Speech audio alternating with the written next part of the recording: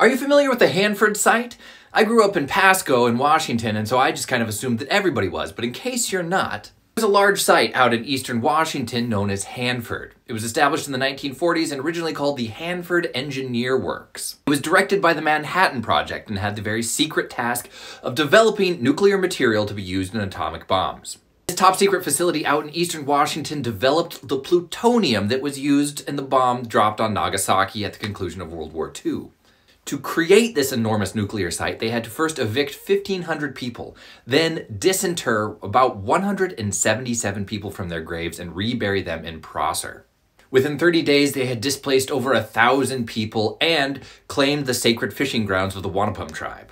The Hanford site got busy developing uranium, which then they extracted plutonium from, developing this nuclear material.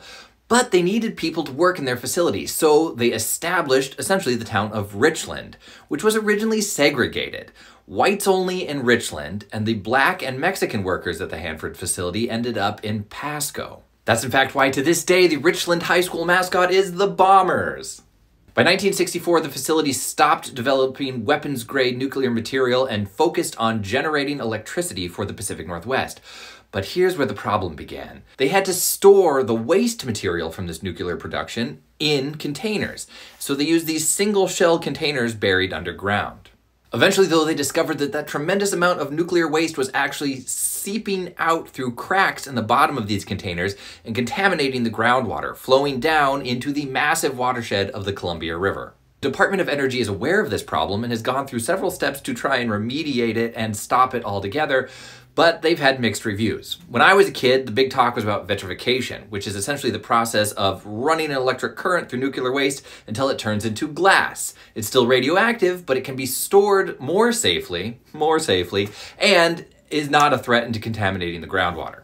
Throughout its years of operation, the Hanford site has created over 440 billion gallons of high-grade nuclear waste, at least 53 million gallons of which has seeped out of containers and contaminated some level of groundwater in the area.